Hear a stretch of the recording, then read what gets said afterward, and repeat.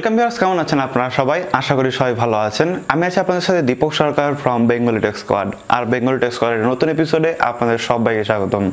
Video শুরু করার আগে সবার কাছে একটা রিকোয়েস্ট, তোমার ছোট্ট চ্যানেলটি আপনি এখনো পর্যন্ত সাবস্ক্রাইব করে না থাকেন, প্লিজ একটু কষ্ট করে ভিডিওর নিচে যান। ভিডিওর নিচে গিয়ে দেখেন একটা লাল রঙের সাবস্ক্রাইব বাটন আছে, ওইখানে ক্লিক করবেন এবং পাশে দেখবেন একটা বেল আইকন রয়েছে, ওটাতে ক্লিক করে দেবেন। তাহলে যেটা হবে, আমি যখন কোনো নতুন ভিডিও আপলোড করবো সবার আগে দেখতে পারবেন এবং কোনো ভিডিও কিন্তু আপনার মিস হবে না। SBI অর্থাৎ স্টেট ব্যাংকের কিন্তু আপনি যে জিরো ব্যালেন্স অ্যাকাউন্ট রয়েছে এই সম্পর্কে জানেন। তো আজকে আমি এই সম্পর্কে আলোচনা করব যে স্টেট ব্যাংকের জিরো ব্যালেন্স অ্যাকাউন্ট খুলতে কি কি দরকার হয়, কি কি ডকুমেন্টস লাগে, কি এলিজিবিলিটি লাগে, তারপর আপনি মাসে কবার টাকা তুলতে পারবেন, কত টাকা তুলতে পারবেন এবং তারপরে কি হবে, এই সমস্ত বিষয় নিয়ে। এবং সাথে আপনি এটিএম কার্ড, তারপর আপনার চেক বই এগুলো পাবেন কিনা, বা নর্মাল যেসব সেভিংস ব্যাংকে যেরকম আপনি সুবিধাগুলো পান সেগুলো পাবেন কিনা, সমস্ত কিছু নিয়ে আলোচনা করব। সো দেখতে থাকুন সম্পূর্ণ ভিডিও। স্টেট ব্যাংক যেটা বলে যে সাধারণ মানুষ যাতে ব্যাংকিং পরিষেবাটা নিতে পারে এবং সবাই যাতে ব্যাংকিং পরিষেবার দিকে এগিয়ে আসে, তো তার জন্য কিন্তু এই ধরনের যে জিরো ব্যালেন্স অ্যাকাউন্ট সেটা ওপেন করা হয়েছে। সো নর্মালি কি হয়, যারা দারিদ্র্য সীমার নিচে কিন্তু আরবান এরিয়ায় বসবাস করে বা মিনিমাম ব্যালেন্সটা রাখতে পারে না, তো তারা কিন্তু নর্মালি চায় না যে আমার 3000 টাকা বা 2000 টাকা স্টক হয়ে থাকুক কোনো একটা ব্যাংকে। সো যার জন্য কিন্তু তারা অনেক সময় ব্যাংক অ্যাকাউন্ট দিকে আঁকায় না। বাট আপনারা সবাই জানেন যে সমস্ত কিছুর জন্য কিন্তু এখন ব্যাংক অ্যাকাউন্টটা অনেকটা প্রয়োজন, একটা বড় একটা ডকুমেন্টস, রাইট?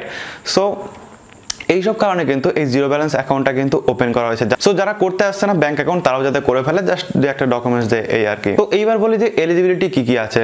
সো যদি আপনি একটা জিরো ব্যালেন্স অ্যাকাউন্ট করতে চান, তো সেক্ষেত্রে যে কোনো ইন্ডিভিজুয়াল অর্থাৎ যে কেউ এই অ্যাকাউন্টটা করতে পারে এবং সাথে আপনাকে একটা ভ্যালিড ডকুমেন্টস থাকতে হবে, রাইট?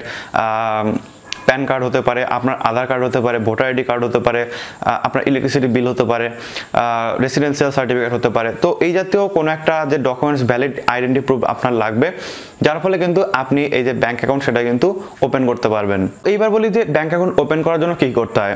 সো SBI যেটা বলছে যে SBI এখন সবগুলো ব্রাঞ্চে কিন্তু জিরো ব্যালেন্স অ্যাকাউন্ট খোলা হয়, মানে এমন কোনো ব্রাঞ্চ নেই যেখানে জিরো ব্যালেন্স অ্যাকাউন্ট খোলা হয় না। সো আপনি যে কোনো ব্রাঞ্চে গিয়ে যোগাযোগ করবেন এবং সেখানে গিয়ে বলবেন যে আমি একটা জিরো ব্যালেন্স অ্যাকাউন্ট খুলবো। তারা আপনাকে একটা ফর্ম দেবে, সেই ফর্মটাকে আপনাকে ফিল আপ করতে হবে, 2 কপি ছবি লাগবে, ছবিগুলো অ্যাটাচ করবেন, সিগনেচার করবেন, জমা দিয়ে দেবেন ভ্যালিড আইডেন্টি প্রুফের সাথে, এবং আপনার অ্যাকাউন্টটা কিন্তু ওপেন হয়ে যাবে। এইবার বলি যে ফ্যাসিলিটি কি কি আছে। তো ফ্যাসিলিটির দিকে যদি আমরা আসি, তাহলে কিন্তু আপনি নর্মাল সেভিংস ব্যাংকের মতোই কিন্তু ফ্যাসিলিটি পাবেন। যেরকম আপনাকে একদম ফ্রিতে দেওয়া হবে একটা ATM কার্ড, যেটা কিন্তু ইয়ারলি চার্জ যেটা নেওয়া হয় নর্মাল সেভিংস ব্যাংক অ্যাকাউন্টে, সেটাও কিন্তু নেওয়া হবে না, এটা হবে সম্পূর্ণ ফ্রি। ইভেন আপনার যদি একটা চেক বই লাগে, সেক্ষেত্রে কিন্তু আপনি চেক বই পেয়ে যাবেন। এই জিরো ব্যালেন্স অ্যাকাউন্টে আপনি কিন্তু FD করতে পারবেন এবং সমস্ত সেভিংস ব্যাংকের যেসব কাজগুলো রয়েছে সেগুলো কিন্তু সবকিছুই প্রায় করতে পারবেন। এবার আসি টাকা তোলার ব্যাপার নিয়ে, যে টাকা আপনি কিভাবে তুলবেন। তো আপনি চাইলে ব্রাঞ্চে গিয়েও কিন্তু হ্যান্ড ক্যাশ টাকা তুলতে পারবেন। আপনাকে যে ATM কার্ড দেওয়া হবে এবং হ্যান্ড ক্যাশ যদি আপনি তুলতে চান, সেক্ষেত্রে আপনি এই দুটো মিলে কিন্তু টোটাল 4 বার তুলতে পারবেন মাসে টাকা। অর্থাৎ আপনি যদি ATM দিয়ে 4 বার তোলেন, তাহলে আপনি ATM দিয়ে 4 বার তুলতে পারবেন, বা আপনি যদি ATM দিয়ে ধরুন 2 বার তুললেন এবং 2 বার গেলেন ব্রাঞ্চে, সেখান থেকে টাকা তুললেন, এইভাবেও কিন্তু আপনি টোটাল 4 বার টাকা তুলতে পারবেন। কারণ আশা করি যারা জিরো ব্যালেন্স অ্যাকাউন্ট খুলবে তাদের 4 বারের বেশি টাকা তুলতে হয় না, কারণ যাদের অবস্থা একটু খারাপ হয় তারা কিন্তু জিরো ব্যালেন্স অ্যাকাউন্টটা করে। ইভেন যদি এমন কেউ থাকে যে 4 বারের বেশি টাকা তুলতে হয়, 6 বার, 7 বার, 8 বার, তো সেক্ষেত্রে অবশ্যই তার হয়তো সেই ক্যাপাসিটি আছে নর্মাল একটা সেভিংস ব্যাংক অ্যাকাউন্ট খোলা। সো যার জন্য এখানে কিন্তু একটা ম্যাক্সিমাম লিমিট রেখে দিয়েছে যে আপনি ম্যাক্সিমাম মাসে 4 বার টাকা তুলতে পারবেন, যেভাবে আপনি টাকা তোলেন না কেন। এবং আপনি যখন জিরো ব্যালেন্স অ্যাকাউন্টে টাকাটা রাখবেন, তো সেক্ষেত্রে নর্মাল সেভিংস ব্যাংক অ্যাকাউন্টে যেরকম আপনাকে সুদ দেওয়া হয়, সেম হারে কিন্তু আপনি এখানেও সুদ পেয়ে যাবেন। সো এই ছিল মোটামুটি জিরো ব্যালেন্স অ্যাকাউন্টের সম্পর্কে কিছুটা ধারণা। আশা করি আপনাদের মনে যে যে কোশ্চেন ছিল সেগুলো সলভ করে দিতে পেরেছি। এবং ভিডিওটি যদি আপনার 1% ভালো লাগে এবং 1% উপকার হয়, অবশ্যই কিন্তু একটা লাইক করবেন।